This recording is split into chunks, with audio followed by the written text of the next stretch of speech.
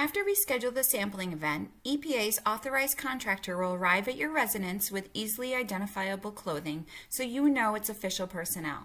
The sampling crew will wear masks, gloves, and safety vests as part of enhanced health and safety protocols. The quick sampling event involves the use of a small tool. Using the tool, the contractor collects a small amount of soil, going no deeper than 6 inches, and compiles it into a container shown here. Typically, 2 samples are collected from a yard. Each sample is made up of 30 small aliquots, which is a measurement meaning a fraction of a larger sample of soil that are collected from the front and back of the yard, depending on the size and layout. You can see here the small hole created in the yard is for the most part unnoticeable. The sample is then analyzed, and EPA provides the resident with the follow-up information about 2 months after the sampling has occurred.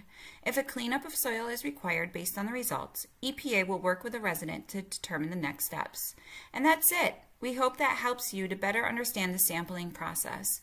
If you have any further questions, please feel free to contact us at 678-662-8603 or by emailing us at r4_westside_lead@epa.gov.